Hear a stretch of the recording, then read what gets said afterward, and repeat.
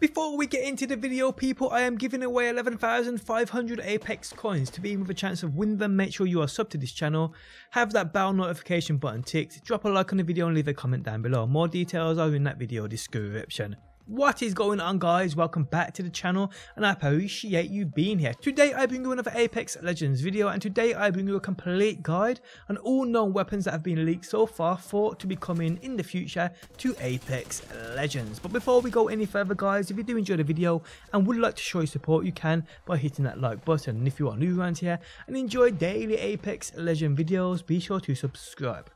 Now a few days back I posted a video on all known legends we have found via data mine files and so forth. 10 new legends have been found in total, and if you missed that video you'll find it linked within the video description. Today I want to do an all-in-one video of every weapon we have seen leaked so far or even data mined from game files. So let's get into it.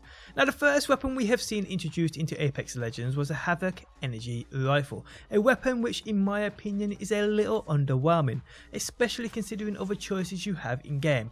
Now I will state this weapon can be quite decent if the right attachments are on it, but the basic weapon you just grab off the floor, man, most of the time you are dead before you've even spun up the charge on this thing. And when you have the likes of the wingman, the peacekeeper and so forth, it's better to grab any attachments prior to finding this weapon in my opinion. But the Havoc was a weapon at one stage, like others we will feature today, that was data mined and leaked much prior to actually coming into the game.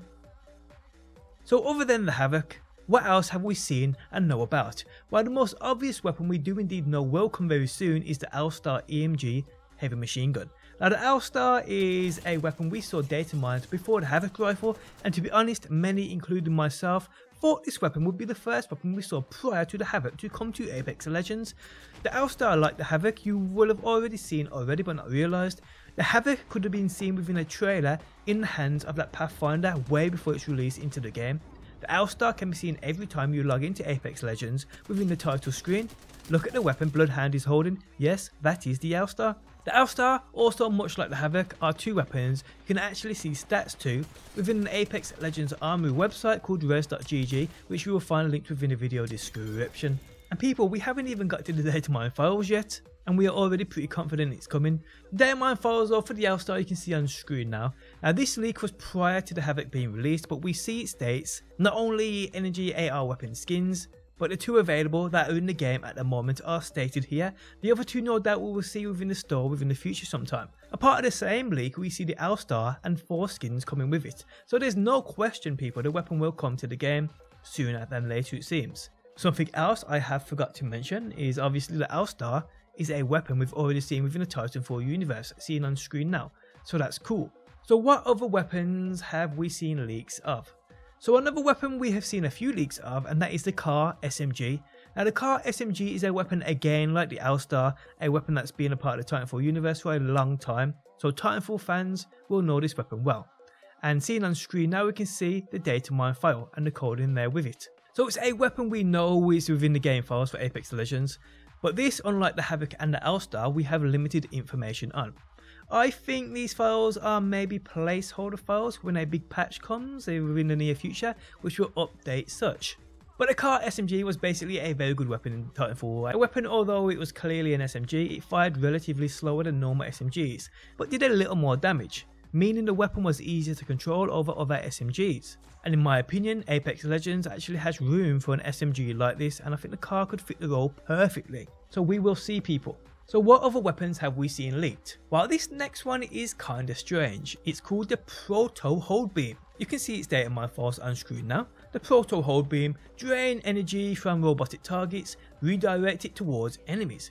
Now this to me, but it doesn't make sense for what we have in Apex Legends at the moment. But in saying that people, we have seen many other game modes leaked and data mined, which this could be a part of.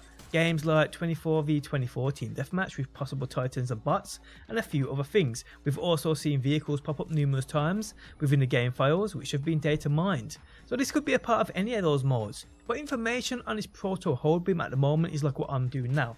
It's basically people mostly speculating. I mean, it's a part of the game files, it's a part of the data mine files. Where and when this will make an appearance, we have no idea on at the moment, but if any more updates come on this weapon, it will be covered right here on my channel. So other weapons we have seen data mined are not a variety of ones you shoot, but grenades.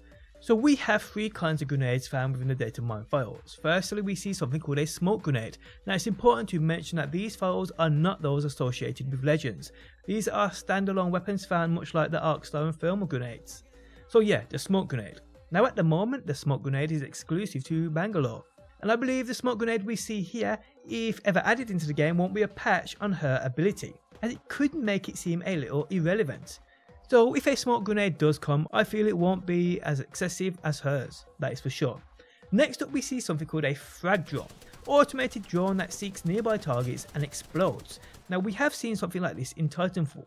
In Titanfall these things are called ticks, and the little bastards were nasty, basically like the description for these frag drones state, automated drone that seeks you and blows your ass up. So these could be pretty cool indeed. Okay, so the last one we see is called the orbital strike. Fires lots of rockets from the sky. Now this one seems to be a lot like Gibraltar's defensive bombardment, but I can imagine this won't be anywhere near as effective. In my opinion, the defensive bombardment is used more so to hold players back, as it only really covers a small area and it's great in making a team back up and scramble from a certain position, giving you a little time. The orbital strike could be used similar to this, but I'd say without a doubt it won't be anywhere near on the same scale of Gibraltar's defensive bombardment, but we will see people. But that is it guys, these are all the weapons we have seen leaked and data mined so far.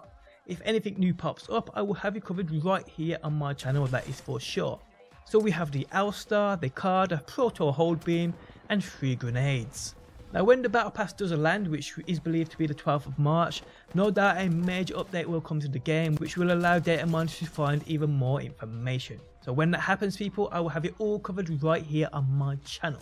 But on that note guys, we have come to the end of the video. If you guys enjoyed it, leaving a like really does help out. If you are new around here and enjoy daily Apex Legends videos, be sure to subscribe.